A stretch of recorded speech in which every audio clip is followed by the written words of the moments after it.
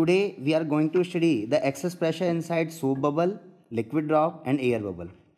First of all, we will study about excess pressure inside the soap bubble. In the first diagram, we have shown a soap bubble of radius r, and then the second diagram, we are showing the left half section of the soap bubble. The pressure inside is denoted as P in and the pressure outside is denoted as P naught. As you can see, the shape of the soap bubble is concave towards inside and convex towards outside. That means the pressure inside should be more than the outside pressure. And there is some force due to the excess pressure towards left. But as you can see, this soap bubble is in stable state. There is a force towards right due to surface tension.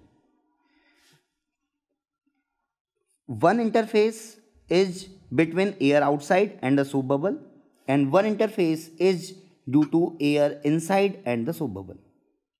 And the force due to outside air is surface tension T multiplied by length of the circumference, and force at inside surface is surface tension T and length of the circumference.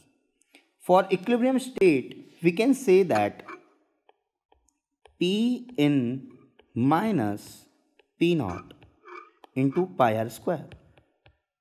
This is the force acting towards left.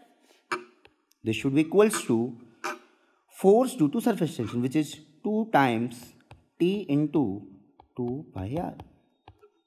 That is, we can say P in minus P naught equals to 4T by r. And this, my friend, is called the excess pressure.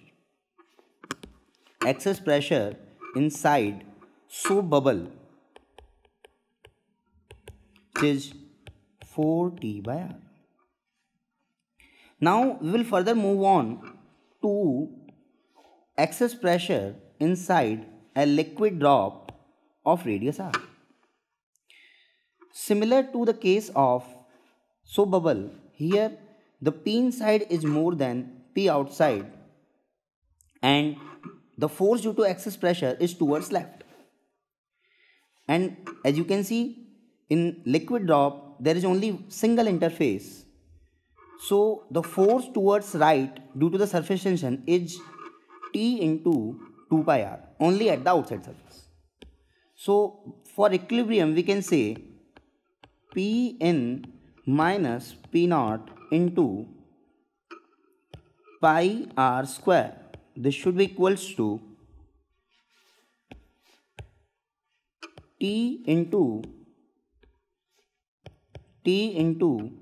2 pi r. So we can say P in minus P naught equals to 2T by r. As you can see, in case of soap bubble, there is two interfaces. So the excess pressure there is 4T by r. And in case of liquid drop, there is only one interface. So the excess pressure is 2T by r.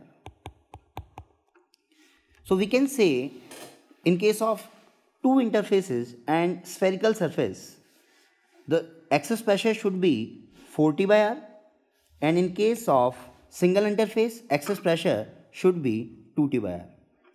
Now we will move on to the questions asked in J main based on the surface tension.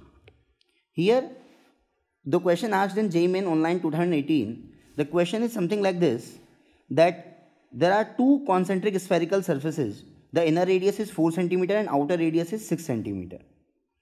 And the outside pressure is given as P naught. The inside pressure is P2 inside the inner surface. We have to find out the radius equivalent to the excess pressure of the first system. Or you can say what should be the radius so that excess pressure inside the second surface, second diagram, it should be equal to the excess pressure inside the first diagram shown. So we can say P2 minus P0 should be equals to 4T by R, and this should be written as, we can say, first apply the concept toward in the first diagram. We can say that it should be equals to 4T by 6 plus 4T by 4. So from this we can say that R equals to 6 into 4 upon 6 plus 4. That means this is equals to 2.4 centimeter.